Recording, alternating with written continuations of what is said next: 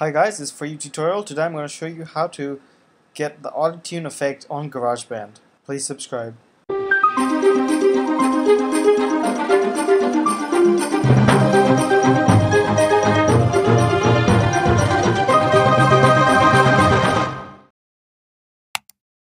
Alright, to start off, open up GarageBand and then you'll get a window like this.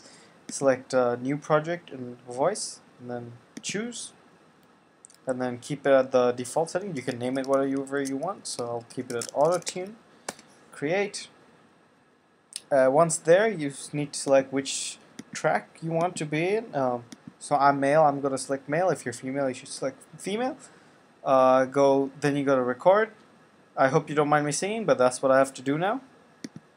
I got a feeling tonight's gonna be a good night.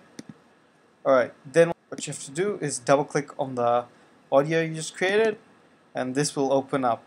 Now if you want to get rid of any of this stuff here, the white line, the space where there's no audio, just select it and press the delete button. And then move this back, and then if you have any left here, you can get rid of that here. Alright, then what you have to do to actually get the effect is come over here to enhance tuning and put it all the way up to 100, and you also have to take limit to key. And now I'll let you hear what it sounds like. I got a feeling tonight's gonna be a good night.